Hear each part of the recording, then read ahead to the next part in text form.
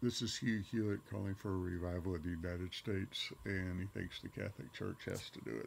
That requires the intervention of, look, let me be blunt. I think the Catholic Church has to have a revival in the United States. That's me. I don't see the evangelical church doing it because they're not divided, they're not organized. I really think that the Catholic Church has got to lead some kind of moral renaissance in the United States and reopen up all the parochial schools and reopen up and get vocations going and just simply be the leader here.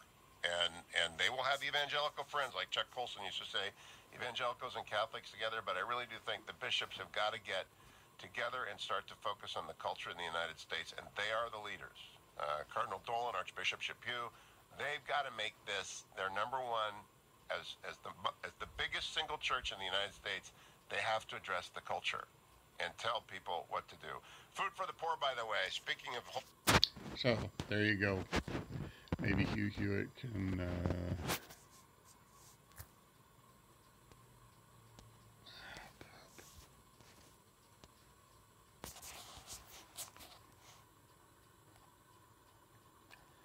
maybe Hugh Hewitt can help with the Constitution too.